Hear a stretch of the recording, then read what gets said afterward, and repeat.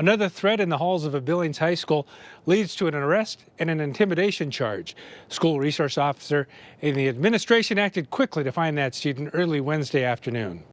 After 3 credible school threats, much is occupying the mind of Superintendent Greg Upham this week. We take every one of them seriously and we follow them to the nth degree. The most recent one was Wednesday at Senior High School at around 12:30. A posting had been made from a bathroom that talked about a school shooting the next day. Upham says the school resource officer quickly determined who posted the message by using school surveillance video. We look at what time it was posted.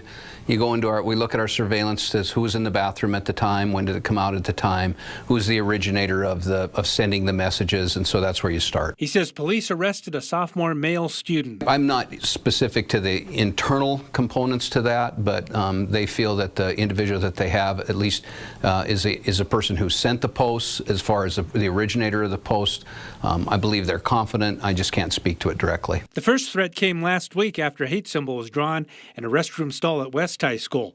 Then on Tuesday, an additional hint at a shooting in the stall of a girls' restroom at West. The superintendent says about 1,300 out of nearly 2,300 West students, or close to 60%, chose not to go to school on Wednesday. It's very similar to what we had at West. Yeah, that threat was a school shooting that was to occur on December 7th, which was located the week before.